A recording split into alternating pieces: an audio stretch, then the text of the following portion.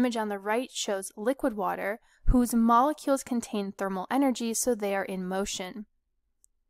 These molecules are also much closer together than the ice molecules. The crystal lattice structure in ice is able to form because there is a lack of thermal energy, no heat, so no motion. So these bonds are more stable.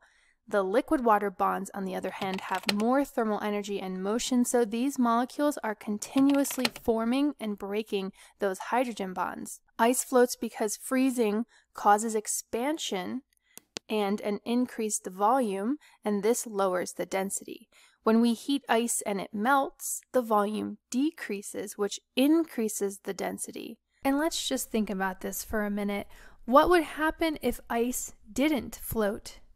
What would happen if it sank?